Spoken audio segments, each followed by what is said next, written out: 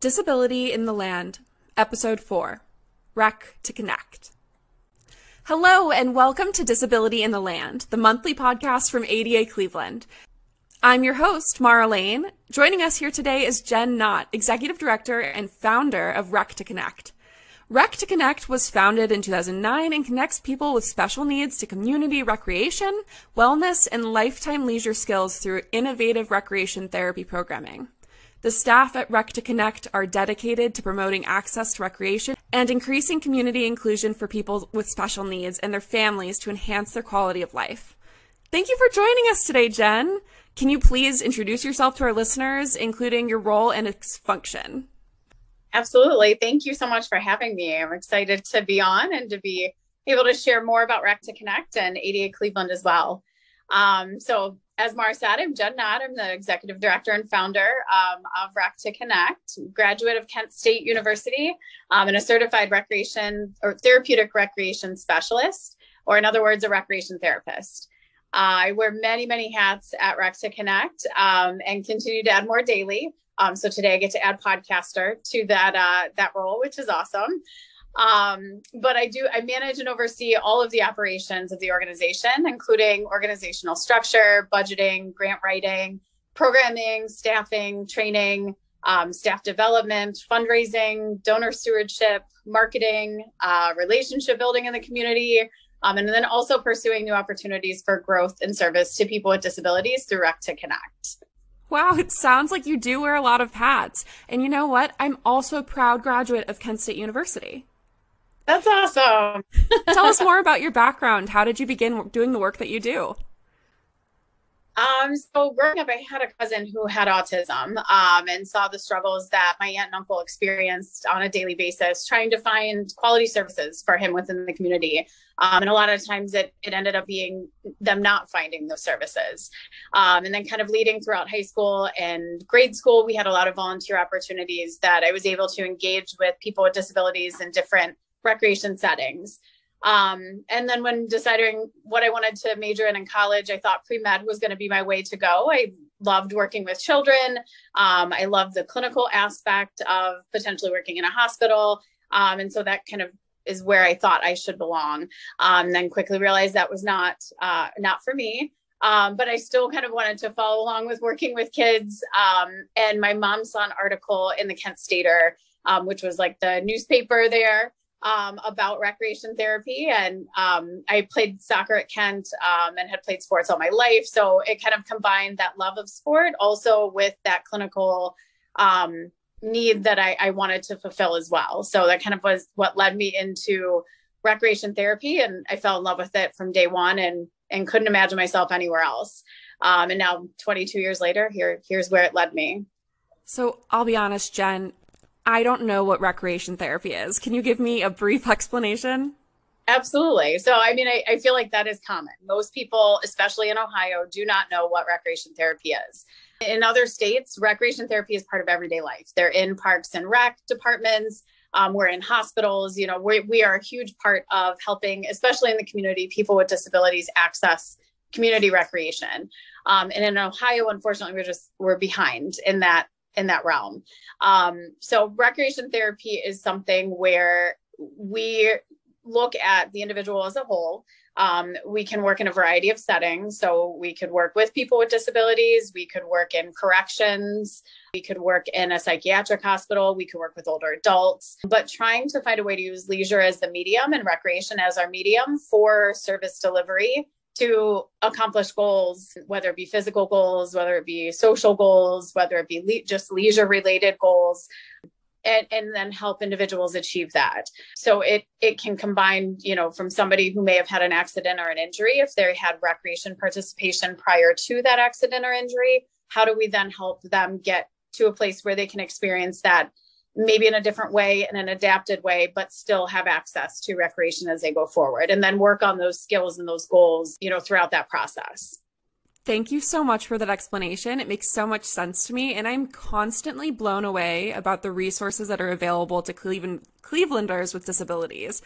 Are people with disabilities your main audience, or can anybody participate in your programming? So people with disabilities are our main audience. Any disability, if it's a physical disability, developmental, if they have cognitive needs, if they have psychological needs, or maybe even undiagnosed with something, but the other programming that is in the community may not be the best fit for them, and they're kind of looking for a different approach of how to engage in recreation. Two-sided answer: yes, primarily for people with disabilities, but we don't turn anyone away. It sounds like you have two sides almost of your programming, both physical and social. Do you feel like your participants gain more from the exercise or the socialization at Rec2Connect? I think it's a little bit of both. From a physical standpoint, I feel like there are so many benefits that we can work on, whether it's range of motion, whether it's strengthening motor planning skills, and being active as well. So finding an active, healthy leisure lifestyle that promotes that for our participants. And it allows them to move their bodies in ways that they may not be able to do in other parts of their lives. I think the physical aspect is huge for what we do.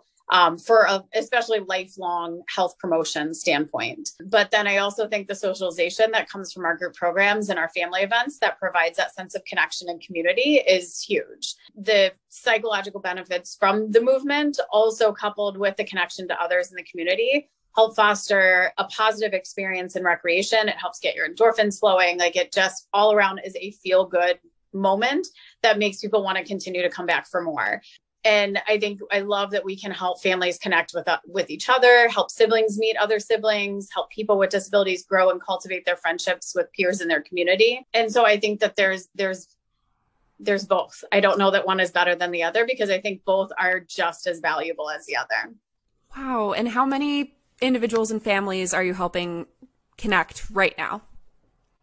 So we have around 200 individuals weekly in our programs. We have special events that we do, like our family events, that we go out into the community and have pool parties, or we go to Guardians games, or our next one coming up is an ice skating party. So that adds to the amount of individuals that we see on a monthly basis, but weekly in either one-on-one or group programming, we're around 200 on a weekly basis. Speaking of special events, you're the founder of Rec2Connect. And you've obviously seen the evolution of your organization from start to the present. In your opinion, what has Rec2Connect done that has made the most impact on your community? I think the most that we've done has been able to expand recreation opportunities in Northeast Ohio for people with disabilities. I know when I started Rec2Connect in 2009, and even thinking back to when my cousin was growing up, there really were very limited options for where do I go to learn how to swim? Where do I go to play soccer? Where do I go, to meet other families and do these things? So I think we've really expanded our reach by offering programming in Beechwood, Seven Hills, Berea, North Olmsted, and Akron to kind of encompass all surrounding areas in Northeast Ohio. And then we continue to identify the barriers that people with disabilities and their families are facing and experiencing to help work to find solutions to make their recreation involvement more accessible and more inclusive. It sounds like you have something for everybody. Are there specific programs going on right now that ADA Cleveland community members can join in on? We do. So weekly, we have programs that are running all year round. We don't necessarily, start and stop during certain times. But we have aquatic therapy. We have adapted aquatics.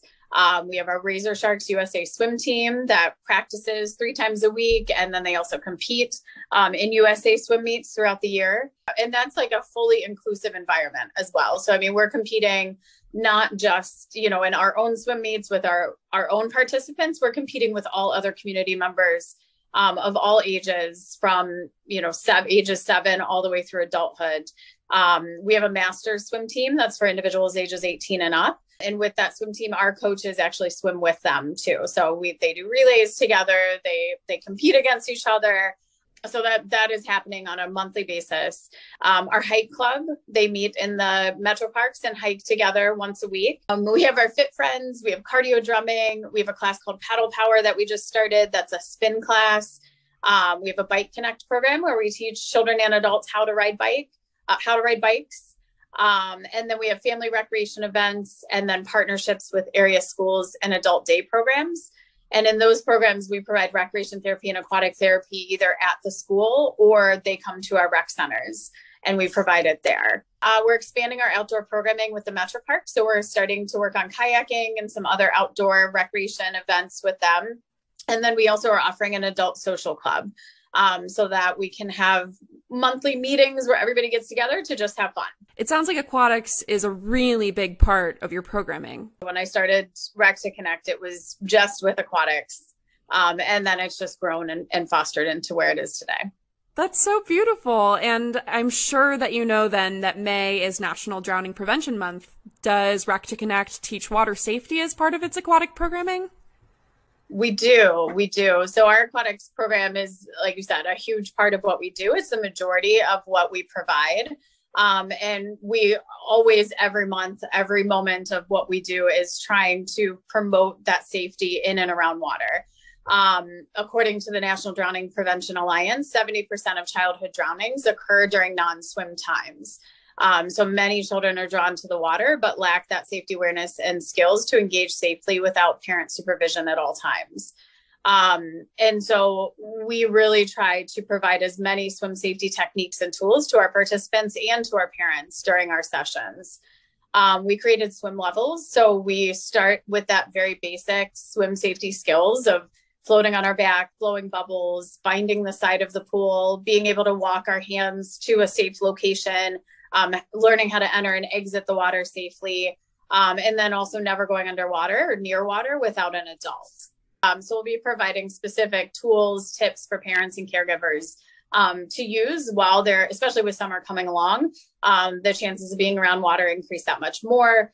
So we want to be able to provide as many tips and tricks as we can of how to be safe in the water. As we wrap up, we always ask this question of our guests.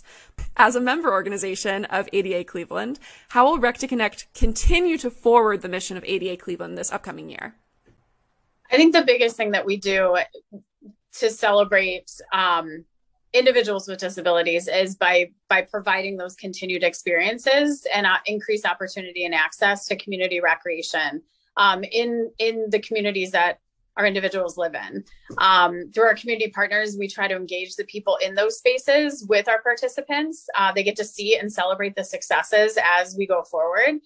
So we try to bring attention to that. And then we also offer training for rec staff at community rec centers so that they can understand how they can be more inclusive in their programs and practices as well. We speak on a regular basis to a variety of organizations to further understanding on how to decrease some of those barriers in community rec and how we all can just kind of be a partner in that. Thank you so much for joining us today, Jen, and sharing all about Rec2Connect with our listeners. We really appreciate having you here. Thank you so much. It's been my pleasure. I appreciate it. You've been listening to Disability in the Land, an ADA Cleveland production. I'm your host, Layne. Special thanks to our guest, Jen Knott of Rec2Connect. You can find Rec2Connect on their website, rec2connect.org. That's REC2, connect.org. Or on Twitter, Instagram, and Facebook as Rec2Connect Foundation. ASL interpretation is from Cleveland Hearing and Speech Center. Disability in the Land is produced by Emily Hastings, with production administration from Lori Kowalski, marketing from Maria Syvertson, script coordination from Mike Hammer, and sound and video technical production from Layne. That's me. Stay connected to ADA Cleveland by liking us on Facebook or following us on Twitter, Instagram, and LinkedIn at ADAINCLE. That's at ADA in Cle. Or visit our website, adacleveland.org, for a full video, transcript, and ASL interpretation of this podcast. Have a question or comment? We would love to hear from you. Send us an email to adainclee@gmail.com. We'll see you next time.